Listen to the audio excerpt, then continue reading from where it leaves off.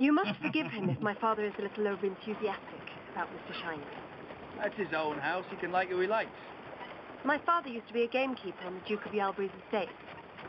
He fell in love with the niece of his employer and he married her. Whoa! Whoa, whoa. Smart. Your mother. She was cut off without a penny or a kind word. She died 2 years later. My father always blamed himself for dragging her down. He's made it his life's work to see me married well. What are your thoughts on Mr. Shiner? They're private, is what they are. Get on.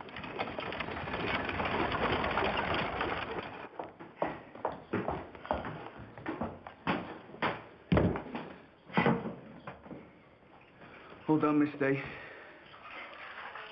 I suppose you should call me Fancy now. As we're friends. That's what we are. What's your hand sick? You first. Fancy. You're dirtier than me.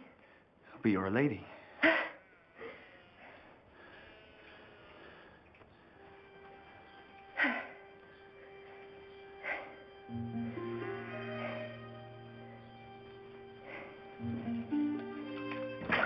Now the hot water's used up. Cold will do. If you don't object, you could use the same water as me. None at all.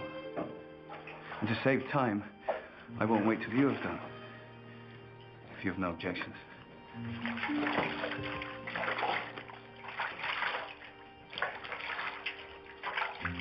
I don't know which my own hands and which are yours.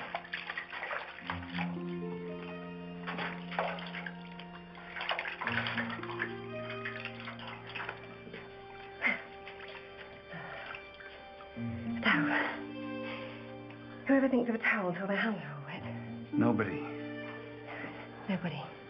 Where is that towel? Wait, Fancy. I believe you have a smell of dust on your forehead. I do? Let me. Too soon done. Hold still. Dewey. Is there anything further I can do for you? Certainly not. I shall see you very soon, Miss Fancy Day.